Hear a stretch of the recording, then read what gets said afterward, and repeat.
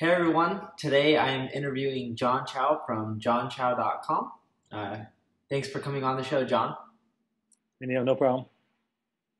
So, for those people who don't know about you, and I know you're already famous, and actually most people already do know about you, tell me one thing about yourself. One thing about myself. Well, one thing, I live in Vancouver and I have two daughters. 2 hours. Awesome. And you blog on johnchow.com. How much are you currently making off the blog every month? Well, the blog used to report its income every single month. And basically, from September 2006, its first month was about $300. And then 2 years later, it was making over 40,000. And it was at that point my accountant and my advertiser told me to stop reporting it. So I've since I stopped at 40,000. So, but So you it does. stop. I stopped it when we hit about 40.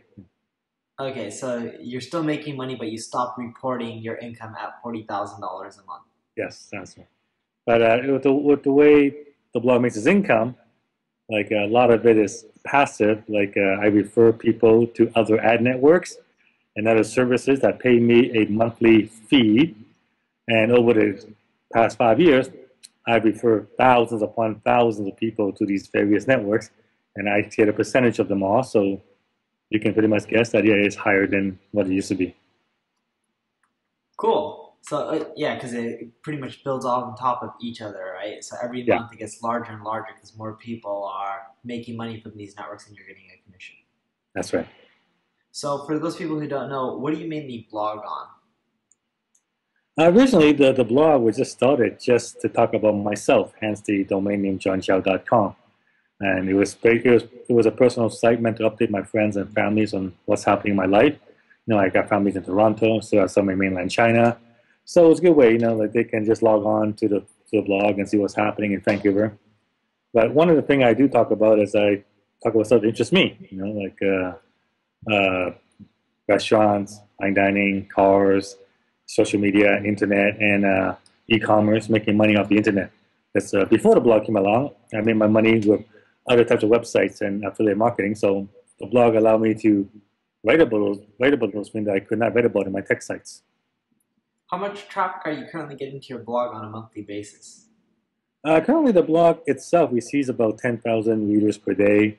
There's 120,000 RSS readers, and a mailing list of over 100,000. So in total, you're getting 300,000 plus visitors a month to your blog, Yeah, according to, let's plus. say, Google Analytics. Yeah, yeah, Perfect. So when you started out, and you said you started out, was it 5 years ago? yeah. When you started out 5 years. 5 years ago, how'd you take your blog? And I'm assuming you weren't getting much traffic at all, right? Because you weren't making Well, much money. How did you grow up from getting very little traffic to getting 10,000 visitors a day?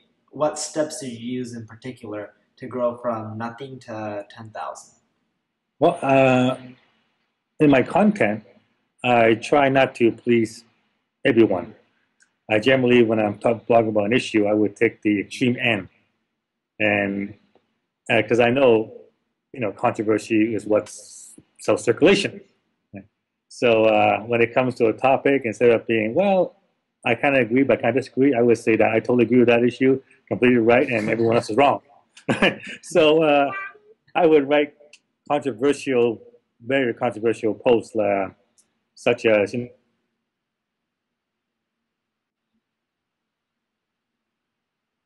You there, John? would then get really mad at me. And then other people would defend my position because, feminism is the cause of global warming. Everybody knows that. So, and sorry about that. The video froze there for a bit, but what were Yeah. you saying specifically? So you take the very extreme end, and Yeah. And I would try to go for very controversial posts. Like I would talk about controversial topics. Right? And an example of one of a controversial topic would be like, why feminism is the cause of global warming. That's because it's true. Everybody knows that, but there's a few people who don't believe it. okay, so you use those tactics to get traffic, right? So you took the extreme end, but taking the extreme end, creating controversy is one way to get traffic. Yeah. Um, on the other flip side, you must have used some sort of marketing channels to get your content out there, Oh yeah. right? Because if Yeah. I went out there and I just wrote extreme content and I started a brand new blog, it doesn't necessarily mean I'm going to get a lot of traffic. So other Yeah. than writing controversy, what tactics did you use in specific to actually drive the traffic to those pieces of content? I use a lot of social media site, bigger site. Like when I first started off, I was on the Dig front page quite often. Matter of fact, I believe in 1 month I was able to get on the front page of Dig 25 times. Wow. And did you submit to Dig to get on the front page, or how'd you get on the front page? Yeah, every one of those articles actually submitted by me. But what I did was I kind of crafted my content to appeal to Dig users because I know they like lists. They like I know certain things that they do like that they'll dig up, and certain topics that they won't dig up. So yeah, so I was able to pro Apple, anti Microsoft, a lot of lists, that kind of stuff. So you And pretty much wrote how-to guides, lists. You did research by searching on Dig to see what users like and don't like. So you did pro Apple because there was a lot of Apple fanboys on yeah, sites. You did stuff that was against Microsoft because there's a lot of Microsoft haters on there. So you exactly. pretty much research what people or what has hit the front page in the past that was related to your blog versus what didn't make it to the front page in the past that was related to your blog.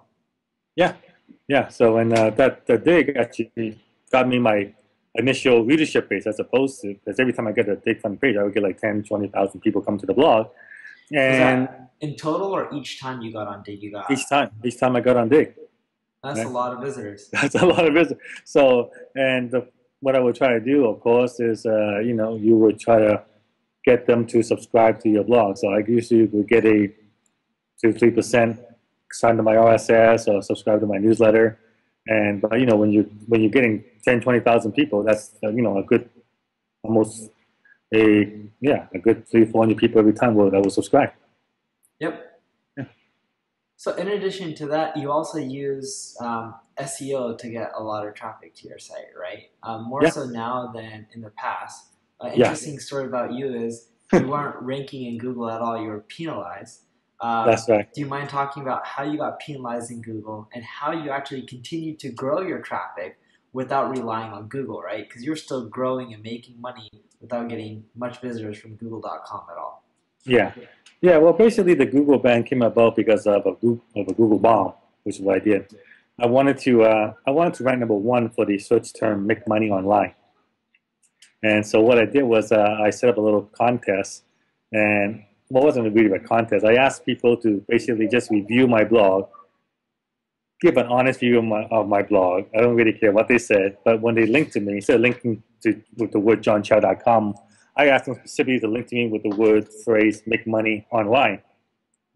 So, and of course, that was actually against the Google TOS. The Google said you can't really do that, but I did it anyway, and I think I would have got away with it, except I was just so blatant about it. Like I advertised it heavily, and basically what happened was I got like over 800 blogs doing a review about me with the phrase "make money online," and that shot me to number one for this term "make money online." And I suppose I should have quit at that point, but I just said, "All right, let's keep it going." And the reviews kept going in, and I suppose the competition, other bloggers who was ranking for that term, suddenly got pissed off. Must have got pissed off, reported me, and then one day suddenly I was no longer ranking for Cool. So make money online, and then it's gone. I was wiped out. Google basically they didn't actually nuke me off the index. They just pushed me back past page 10.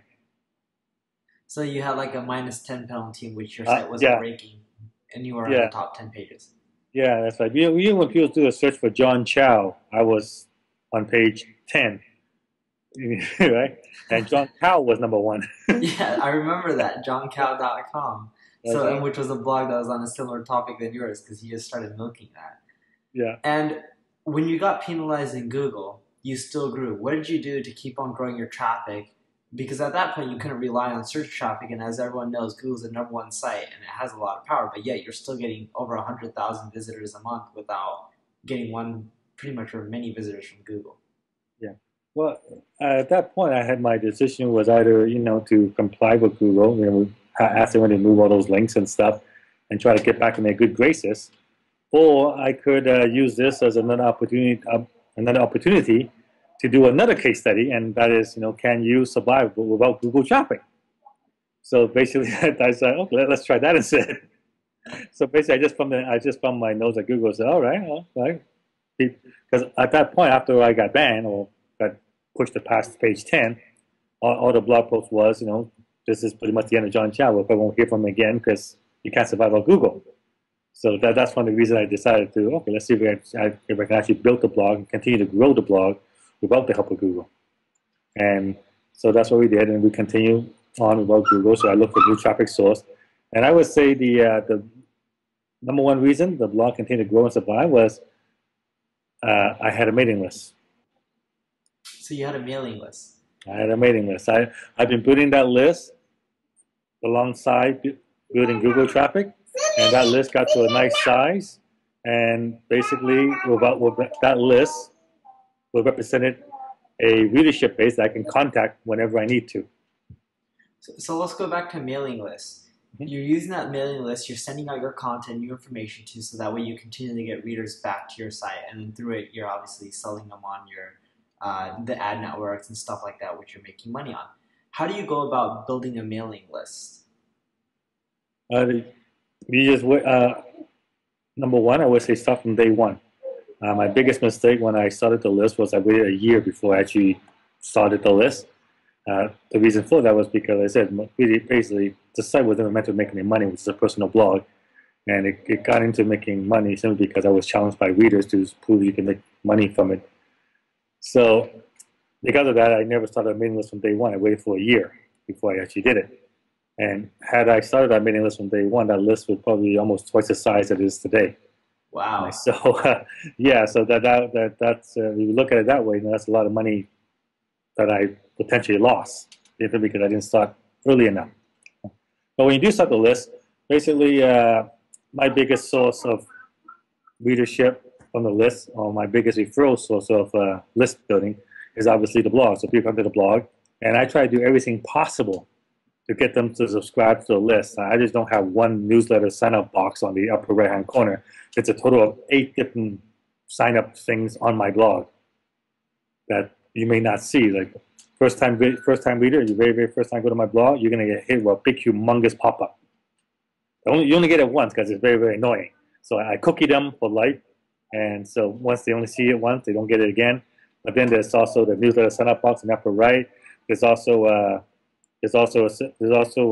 subscription link. If someone comments my blog, it sends a thank you email. So thank you for commenting. I'd like to give you a little gift and ask them to subscribe to my blog to get this gift. And does that actually work pretty well? It works actually quite well. I should actually try that. I get a lot of comments. Yeah, even people commenting, it's just a thank you email. So I'd like to give you my book as a gift for commenting. And to get this book, just click this link to confirm, and basically that's an email confirmation. And what software do you use to actually do that? It's called, there's several. Opt-in comment is one. Opt-in comment, you can do that. I'm not sure if it's still available, if it's updated. There's another one called, there's a new list software. That's called, I have it here. It's called, let me log into my blog and see it because I really haven't turned it on. But but not only can it do that, it can also help you get more comment because it encourages the reader to refer your blog to other people because it gives them reward. It says like, tell your friends about me, and if you tell like 5 friends, you'll get this bonus. So and it gives the reader a special link, so it makes them affiliates for you. Yeah, so that's pretty smart. Yeah, and so you can see like if you can refer 1 friend, you'll get this bonus. You refer 5 friends, 10 friends, you get a lot of bonus. It's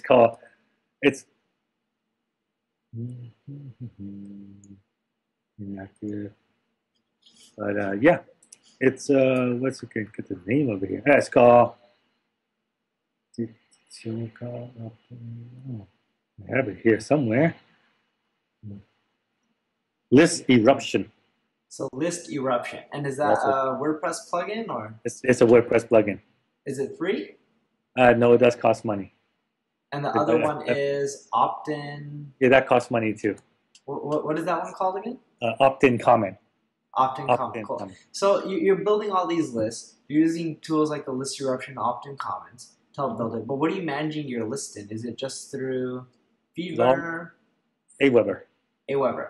So through Aweber. Aweber, and is that what you're using to create the pop-up as well? Yes. Yeah. I've also got a chat. I'm going to be testing another pop-up. Aweber has a pop-up you can use or fade in, but uh, pop-up domination is another one you can use.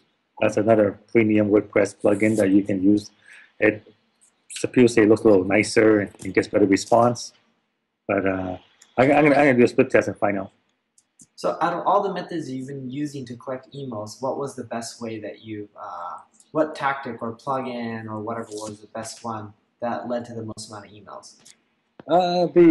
The fade in, yeah, the initial pop-up fade in. So the pop-up, and that one you can do through Aweber, which I Yeah, believe just charges a monthly fee for their. that's it. And Uh, this, yeah. And the second biggest one was, believe it or not, my Facebook opt-in box. Yeah, on my Facebook fan page, instead of having fans see my wall, which is the typical fan page, I I wrote I created another page with my newsletter sign up box. So when a person that comes to my Facebook fan page, if they're not a fan, instead of seeing the wall post, they see the sign up box and saying subscribe to my blog, get this free book, enter your name and email here, and that has a 10% opt-in rate. wow. Yeah, and once they sign up, become my fan. The next time they visit, they see my wall posts. So And what is your Facebook fan page? What's the URL of it?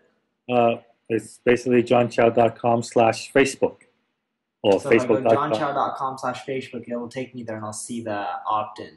You will Is it see an exact? opt, yeah, you'll see an opt-in for it. But if you're a fan, then you will see the wall post. So now that you've collected all these emails, right? Or actually, let's fast or go back a bit. To collect these emails, you're giving something away for free. That's right. What do you typically give away for free, or what do you recommend giving away for free? Generally, I give away a ebook or something that doesn't cost me anything to produce. The reason that the ebook didn't even take a lot of time to produce because by the time I produce the ebook, it's just basically a compilation of all my best WordPress posts, all my best blog posts. So I didn't have to pick up anything new. I just basically took all the all my best make money online posts from my blog and just compiled it, do a little bit of updating, and that became my ebook. And then the ebook eventually became my published book. So Awesome. yeah. So you pretty much took the ebook and through it you gave or you use it to collect emails. Yeah, If you don't give something away, is it as effective to collect emails? it is, but your opt-in rate or the percentage of people signing up will be greatly reduced. When I started, I did not offer anything for free. I just say, subscribe to johnchow.com, get updates. Basically, that's like everyone else. And I was getting about 10 signups per day just doing that based on the traffic that the blog was getting. But the instant I put in the free ebook and say, sign up here, get a free ebook on how I make money by blogging, they went from 10 a day to over 50. So by offering something for free, you Yeah, 5x your yeah, opt-in rate. yeah, That's pretty amazing. So now that you got all these emails, right, let's get into monetization. So you're yeah. collecting emails now. How do you go from collecting emails to making money from your website or blog? All right. The email is designed to do three things for me. The first thing is it allows me to build a relationship with the subscriber. The second thing it allows me to brand myself as the expert in my particular niche. And the last thing it does is that it recommends products that will help them solve their problem. So those are the three things it's designed to do. And how I do that is I use a series of autoresponders. Aweber has the ability to allow me to create a series of email that will send to the subscribers at a predetermined time. So the first one goes out, it basically just says, hello, thank you for subscribing, hope you enjoyed the book. If you wish to contact me, here's my Facebook account, here's my Twitter, here's my YouTube. And if you have any questions, feel free to email me. So the first email is a very, very just getting to know each other email, building the relationship email. And a few days later, another email goes automatically saying that by now you must have read the book.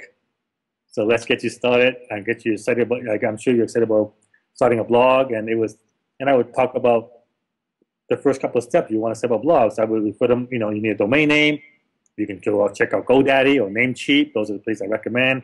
And there was some tell them where to go for web hosting. And of course, I would link GoDaddy, Namecheap, HostGator with my affiliate link. So if they sign up for a blog, I would make some money that way. And then, so basically, this is a sales funnel. And as I go through the sales funnel, I'm building a relationship, I'm establishing trust, building my brand, and I'm also making money because I'm recommending products to them that will help them solve their problem, which is how do I make money from blogging? So if someone goes through my entire sales funnel and buys every item that I recommend, I'll make over $1,000 off that person. But of course, that's not going to happen because some people would do nothing with the email. Some people may sign up for an ad network too. Some people may get an account at GoDaddy, may actually sign up for web hosting, in which case it makes something. But I worked it out that on average, each email that I collect is worth about $10 to me. So each email that you're collecting is worth $10, and if you can collect 100 a day, that's $1,000. Yeah.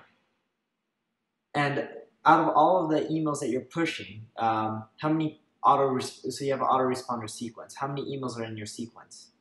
It changes. It started off at 7, and now it's at 12. So okay, I'm always constantly tweaking it. So the first one is get to know John Chow. Yes, thank you for downloading my ebook. The second one, or the first one's the ebook. Second one is get to know John Chow. Third one is let's get started. Here's a domain and hosting. Can you give me a few more examples of other emails in your autoresponder list? Oh yeah, the other one. And then there's an offer for let me set up a WordPress blog for you.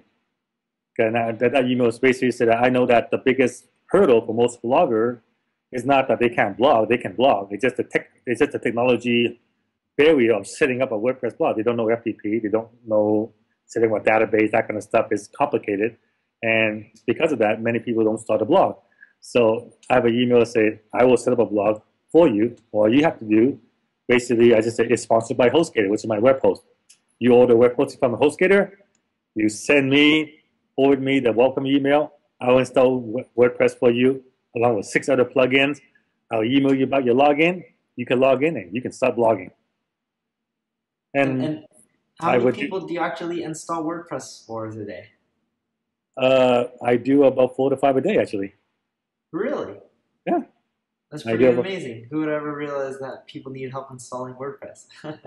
It's really amazing because this is basically my own interaction with the readers, email correspondence back and forth. And I found that a lot of people say I would love to start a blog, but I don't know how to install WordPress. I don't know the first thing about FTP, MySQL, and all this other stuff. Okay? And I go, well, really, the truth of the matter is, you just got to push the Fantastical button, but you know. So that's basically what I do. Basically, when they send me back the login information, I just use Fantastical, push the button, install it for them, just send them back their login, and I would get a HostGator commission. So is there anything you learned with your autoresponder sequence that you can end up sharing? Like throughout the years, you said you tweaked it a lot. Is there one big lesson you've learned when it comes to monetizing your email list? The first thing is with email, go for the soft sell. There's no need to go for a hard sell, like I said. Because email is flexible and you have a captive audience, a pre-qualified person, you can use it to build up a really, really good relationship. And because you can establish a really nice relationship with the reader, there's no need to go for hard sales. That's why I always say, recommend product to solve their problem. No need to sell them on that. And the easiest way to recommend a product is to just recommend the stuff that you're already using. Like I said, that's why I recommend web hosting. I said, I'm hosted by HostGator, and I can recommend them because my blog has never gone down when I'm hosted by them. They're good. They have good great uptime. And they also gave me a custom coupon. They also gave me a coupon code that would give them another 24% off. So, if you actually read the email, you see that it's not a sell job at all, and you understand why I get 3 to 4 days, simply because it's a really, really easy sell, at least to them, to the person reading it. Awesome. So on a daily basis, do you mind sharing how many emails you're collecting now? Is it still 50 or has it gone up quite a bit? It's about 200. So 200 emails a day. So you're collecting 6,000 new email members daily. Yeah, on average. That's quite impressive. Mm-hmm. Yeah, so and it keeps growing. When you're talking about your autoresponders, you have the WordPress stuff. Is there anything else in there? So you're saying you did ad networks. Can you give me an example of an ad network autoresponder or an email that you did Oh, in your sequence? yeah, later. Well, my email autoresponder basically designed to take a person from serving a blog to making money from a blog. So somewhere in the sequence, of course, I would recommend ad network to be joined. So it's time to monetize your blog. So I would put you just have Google AdSense. Now Google used to have an affiliate program. They don't anymore, but I still don't sign up for Google AdSense anyway. Just don't make any money from it. But that's fine too because that builds trust. Because I don't make money from Google, but I'm still going to recommend it. So I would also recommend other ad networks like Infolinks, Infolinks, and Infolinks would give me 10% of whatever the publisher makes for life. Oh, pretty crazy. Yeah. So if they sign up for Infolinks, they make $100, I make 10. Next month they make $100, I make 10. As long as they're making money, I make 10%, and that's for life. So I said this is why my income has gone up keeps going up, because I keep referring new publishers to Infolinks and all these other ad networks that gives me anywhere from 2 to 10% of whatever they make. Awesome. So I know you're a busy guy. We'll start wrapping this up. My final question for you is, for someone who's new and they're starting a blog or a website, let's specifically say blog, and they want to make money, right? Yeah. What are 3 things you recommend to someone who's brand new to start making money from their blog?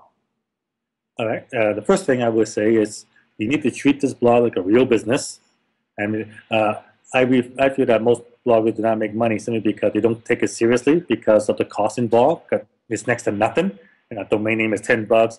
Web hosting is $4 a month. So, for less than $100 a year, you could have a blog. So, but because of the such low barrier entry, people don't take it seriously. Easy in, easy out. And yet a blog, income potential is extremely high. But because there's a little money involved, people don't take it seriously. I would say put yourself or pretend that you invested $250,000 into your blog, like a real business. Like if you invested $250,000 into your blog, I would say most bloggers would not be running their blog the way they're running it today. So that's the first tip.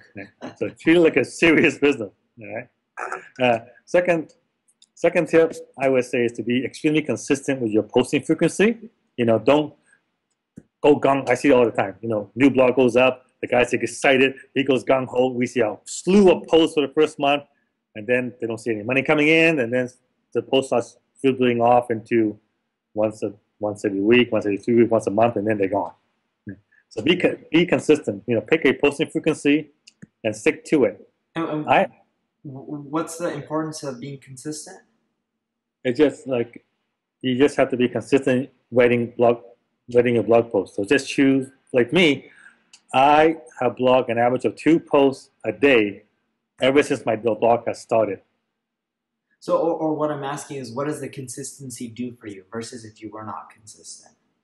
Well, the consistency basically gets you into a frame that you got to do this every single time. So you're always constantly moving forward.